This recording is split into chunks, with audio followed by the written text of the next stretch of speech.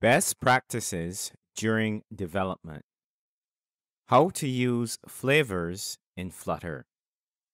In this video, we're going to define Flutter flavors, create an app configuration file, and create a build configuration for development and production.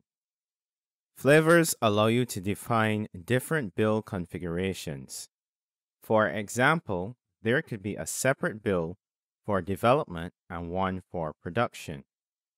There could be different URL or API calls, or even different icons and app names for different flavors. We're going to start with the default Flutter project. Open main.dart and delete all of the code that is there, and leave the material import statement. Create a folder named resources inside of lib, and it's going to hold the app configuration file.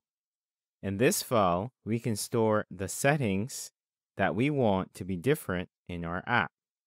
Import the meta library because we want to use is required. Import material because we want to extend inherited widget. Create a class named appConfig and extend inherited widget. If you click on the error, you should see that we need to call the missing override. Update should notify. Set this to return false. Next, we'll add the properties that we want to be different for the development and production versions of our app. Create variables to store the app title, build flavor, and child, and make all of them final. Create a constructor and make all of these fields required.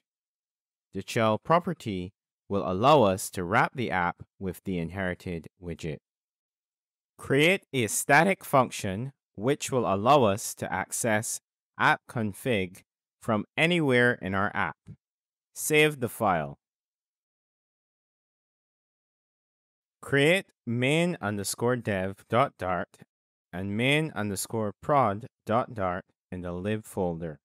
Let's work with the development configuration first. Import material, the app configuration file, and main.dart. We will need a main function, and inside of this function, return run app. Inside run app, we want to set up the configuration. Set the app title, the build flavor, and the child widget. Save the file, copy everything, and paste it inside main_prod.dart. Change the flavor to production. Save the file and open main.dart.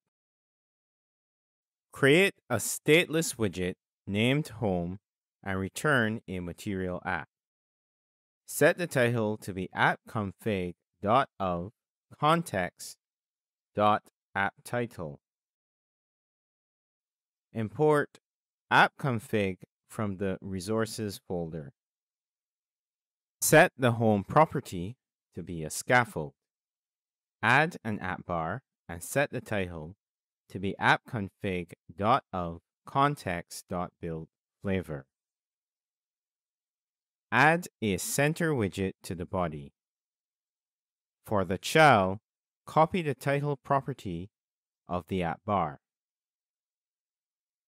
Open a terminal and type flutter run -t lib/main_dev.dart and hit enter.